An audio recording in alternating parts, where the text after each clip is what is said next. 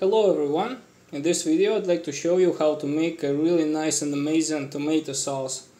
I learned this recipe from my former Italian head chef and I slightly modified it, so he used pelati, Italian tomatoes, but I use fresh tomatoes and the result is not gonna be any worse. So you can use the sauce for many different purposes, but let's start. You will need onions. You can take more onions, but I took less because they're expensive here. A lot of garlic. You need basil, but I don't have basil, so instead I'm gonna use this nice chili leaves. Yeah, a lot of tomatoes. You wanna use some slightly not the outdated, but let's say tomatoes that are a little bit soft, so that you can't use for like salads, but you can use for the sauce because you're gonna cook it anyway.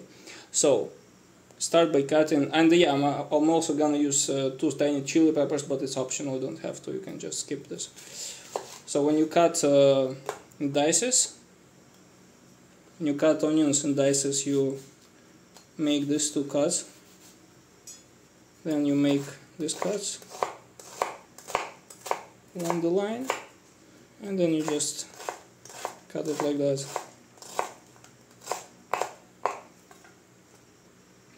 After we're done with onions, let's cut the garlic. Let's try to make it slightly smaller dices, like that. So if it's a big one, you can just make this cuts, and like this, and just cut it like that. I started preheating the pan. I immediately pour oil without waiting until it's hot, because we're gonna saute the vegetables. We don't need hot pan for sauteing vegetables. We better use cold pan. And you can immediately put your onions and garlic in there, constantly stirring, and I'm gonna finish with the rest of the garlic. So I chop the pepper and add the rest of the garlic. And let's add salt. I'm adding salt now, so it makes vegetables to produce water. When we saute the vegetables, you wanna salt it from the beginning or in the middle, because salt makes the vegetables sweat. And that's exactly what you need while sauteing vegetables. Your goal is to reduce as much moisture as possible, exposing them to the heat. Eventually you will get smaller chunks with the same amount of flavor that is enhanced by the heat. So that's why it's so important to saute vegetables for soups and any other dishes, because you just give them an enhanced flavor. And you can try to make soup without sauteing carrots and onions, and with them you will see the difference. The difference is huge. Meanwhile, let's prepare the tomatoes. Remove the stem,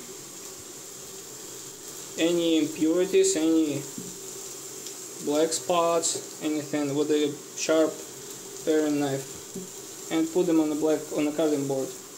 The tomatoes are ready, and I cut them in huge chunks and put them in a blender. Don't forget to constantly stir your vegetables. You don't want them to burn. If you don't stir them, they will burn on one side and will be raw on the other side. So constantly stir it. You can use this method if you can. If your other hand is busy. Then blend the tomatoes at medium speed.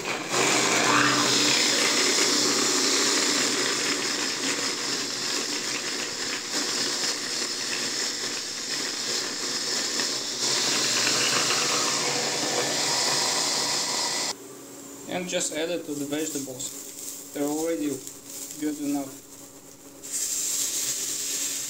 Be careful, because tomatoes are gonna splash all around, so you better reduce the heat.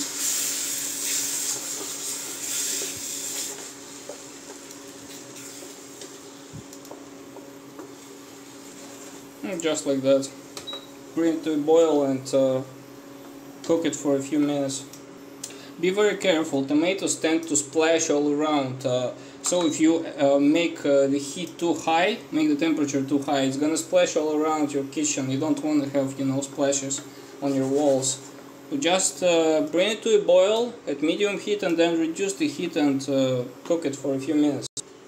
Meanwhile, let's cut the herbs.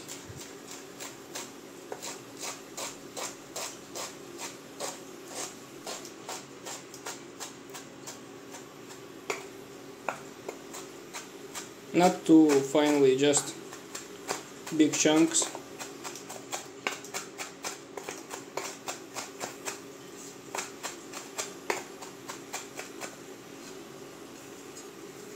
And add them to the tomatoes.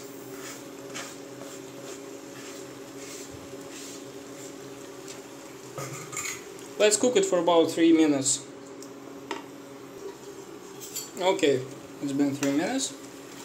Let's try it.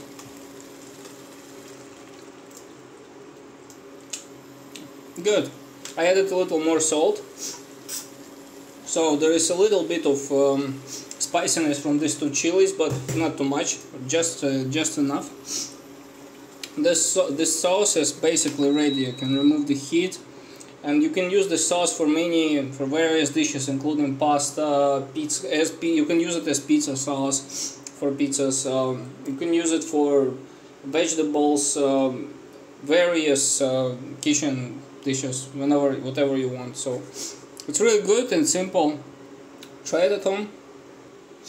And if you don't have fresh tomatoes or they're too expensive, that's okay. You can use canned tomatoes. Just make sure they're like good quality.